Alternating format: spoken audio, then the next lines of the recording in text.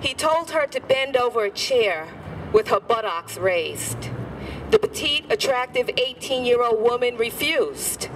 The unusually large, strong young man then physically forced her to assume the position and summoned 2 assistants to hold her down as she struggled to resist. He swung Old Thunder mightily, striking her buttocks, leg, and hip with the 4-foot-long piece of wood. She momentarily broke her hand free and raised it to shield her body from the blows, and he struck her hand with Old Thunder, causing her to cry out that he had broken her hand. His helpers then pulled her feet up, raising her buttocks off the floor, and continued to beat her. She was crying the whole time, humiliated, in a great deal of pain. When it was over, her buttocks were bleeding, her hand was too swollen and painful to use, and her face was stained with tears. He then ordered Jessica Smith to return to her classroom and resume her studies. Jessica's crime that day, she was late to school. Good afternoon, my name is Paula Flowe. I'm the Executive Director of the national nonprofit organization, The Hitting Stops Here, a campaign for teaching kindness and respect in schools everywhere. This organization began in 2006 when I first witnessed a handful of teachers abusing our American school children in the state of Georgia, a paddling state. And we urge everyone to get involved with this battle. This is clearly child abuse. You're leaving big bruises on these kids' buttocks. You're giving them nightmares. They're afraid to go to sleep. They lose self-esteem. They're afraid to go to school often. And we have kids that are paddled for going up the wrong stairway, for having shirt tails hanging out, for making low grades on test scores. We had a coach over in Mississippi that was paddling his basketball players for missing baskets. And he was really wailing on those kids. So this is something that has been going on too long in America. In the Searcy County School District in Leslie, Arkansas, and all the other child-beating educators in America. You are a weapon-carrying bully, and I can prove it. In their own handbook,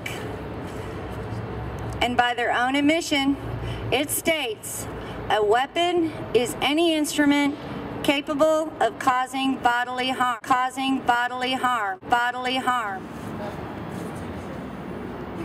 Wasn't originally invented for use on school children, and this was actually a tool for beating slaves.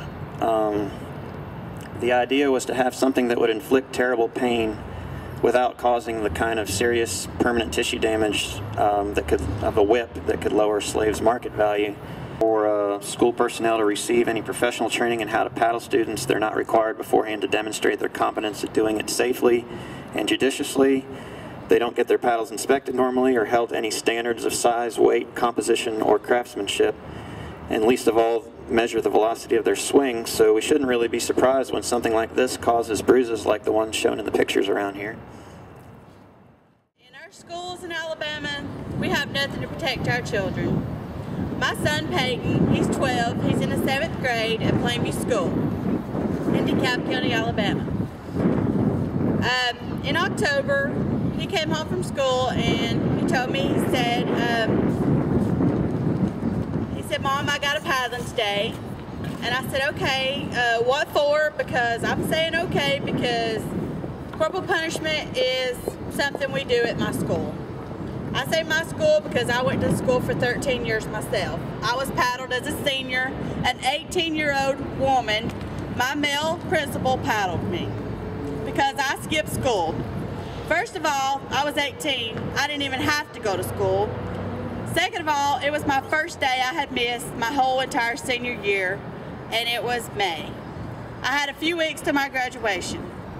So me and my girlfriends decided we would have a little fun. Okay, well then, my Peyton, he said, Mom, he said, my bottom hurts really, really bad because he got me again today. And he said, can you look at it because it hurts really bad? And I said, yeah. Peyton's 12, most 12-year-old boys are not showing their bottoms to their moms. But he was in so much pain, he showed me his bottom. Peyton was beaten black and blue. He had a lot of broken blood vessels in his butt.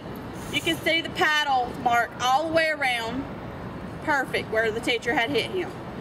Mind you, this teacher is 450 pounds plus, ex-football player, college football player. He is a calf roper, so he's a very strong man. He calls my son out to the hall because he didn't pass his science test. Say something to students. There are people in this world that care about you and that want to make sure that you're being treated with equal civil, constitutional, and human rights. And that's why we're here today. And the other thing is, you know, you have a right to integrity of your body. You don't have to allow someone to do that to you. How are they supposed to respect a person that's out in the hallway hitting their classmate, number one, and whipping out these big paddles? They have them hanging, right, Angie, in your school? The paddles are hanging near the teacher's desk on the wall. They take them out of their drawer. They've got these big old wooden paddles with holes drilled in them for, I guess, to hit the kid harder. And some of them even have the children sign the paddle after they felt the sting, which I think is really sick. They beat them like they're men. Another point, it's so sad, but it's true, that there are some sick people in this world that take pleasure in punishing others through physical pain, and it really is sexual abuse. I have so much respect for Mr. Mark Echo for sponsoring the rally today and standing up and taking a position and speaking out for our school children. What we need to do is get the kids involved. We need to publicize this, raise awareness, put it on MTV or Nickelodeon News or what, you know, something where the kids can be involved. Because when other children in these 30 states, more than half the nation, learn that this is still going on and that kids are being subjected to this kind of treatment in their schools, they'll come out in force and stand up for them. I was in class and we were going through the class and he gave our test back and he said, if you didn't make high enough on the test, go out in the hall. Well, I didn't make high enough on the test and I went out in the hall and then he lectured us about how he was beaten and how he beat his kids and how he was going to beat us. Well, he lectured us for a long time and he asked us what our parents would do, and he said, well, let's go. And he took us into another teacher's classroom and he pouted us. And that's it. What was that experience like for you? I mean, did it make you feel like doing your science studies more, or what happened? Well, it kind of made me want to study harder so I didn't get beaten again. Okay. Do you think that's a good way for children to learn because they're afraid that something's going to happen to them? No. Okay. What do you think he could have done differently? He could have made us retake the test. Do you still have that same teacher? Yes. Okay. How do you feel around him? Weird. Weird, huh? Okay. I see children get whipped every day by officials from the school staff, principals, counselors, and they don't do them nothing. Absolutely nothing. But us as a parent to try to correct them, well, they're ready to chain us up and put him in, in jail. So come and help us join now, Paula Flowe from the Hitting Stops here, to stop this beating of our children, of your children. And there's nothing you can do about it. So come and join us and make the Congress stop this corporal punishment. They don't get to learn because their mentality, after getting whipped by this big old paddle that our parents, that my parents, after 50 years never hit me with, now they want to hit our children. Now, do you think it's fair? Honestly, do you think, would you like to be beaten with one of these paddles? And don't come up with, well, maybe what they did. No, it doesn't matter what they did. The fact is, this is wrong. This is absolutely wrong. So I really honestly want you to join us and help us stop this beating of these children that are beaten every day constantly, every minute of the hour for each school. This happens in our school in Wharton County, Texas. This happens. There's not one time or one day that doesn't go by that the principals, the teachers get the pleasure of beating our children. And it's beating, okay? It's not paddling, it's beating. Honestly, parents, y'all need to really realize and open your eyes and actually see what's actually going in the state of Texas with these schools. Yeah, I didn't have bike helmet when I was growing up and some safety devices, and it makes sense over time that we evolve and we change our policy. You make it a kinder and gentler policy, as has been talked about before, and relations that have more compassion and appreciation for the individuals and where they're coming from, and have a more nurturing and positive experience for the educational system of the United States of America in all of its territories and all of its states, and make it a positive, fun, exciting experience to go to school to learn and to have friends and to feel safe, because that's what it's really supposed to be about. Right. Thank you. Thank you. Paula, yes. One thing. This guy here, I know him very well, out there holding the sign supporting. He's a skateboarder. He fall off his skateboard, and I mean, he have mass bruises. But your children should not go to school and return home with bruises on their buttocks like this guy have fallen off a skateboard. He has an excuse. He fall off a skateboard. You're an adult. But your children if they don't have should not come home with bruises like this guy. No, yes, that has to be, yes. That's right, and I've seen them. Just because a teacher is allowed to wield a paddle and beat you at any point in time, it's okay.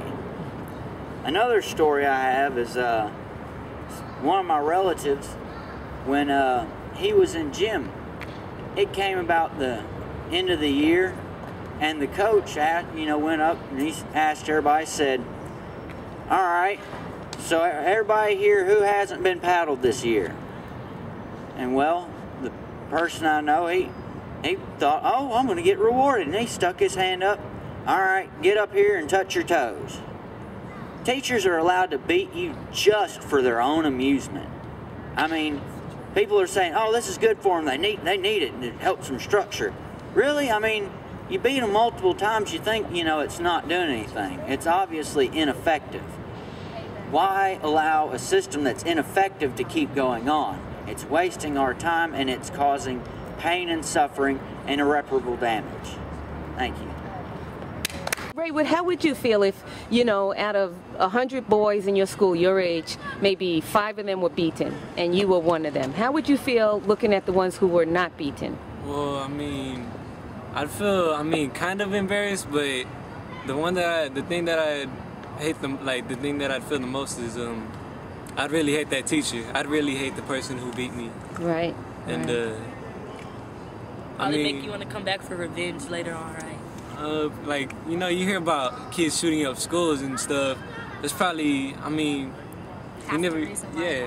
maybe they did get paddled when they were little, and maybe it did scar them to want to get revenge. That are getting beaten in our schools, and the people behind the doors that you're looking at over here are the people that are allowing them to get beaten. My experience in the last few days here at the Capitol has been very disappointing. It's been very disappointing, and trying to get cooperation, support from anybody in this building has been nearly impossible. Thank goodness for Representative Donna Howard. She was brave enough, courageous enough to be the one person in this building that I found to let us be here today. Many representatives' offices that I went to feel like it's okay for our kids to be beaten in our schools, which is funny that their kids that attend Austin school districts don't get beaten. So why our capital city is not allowing it, but allowing all other cities around for it to happen in all other cities around is beyond me. And it's been very frustrating, and I'm so glad that these kids here are courageous enough to come to the Capitol and take a stand. Yes, absolutely. Thank you, Angie. All right. Corporal punishment got to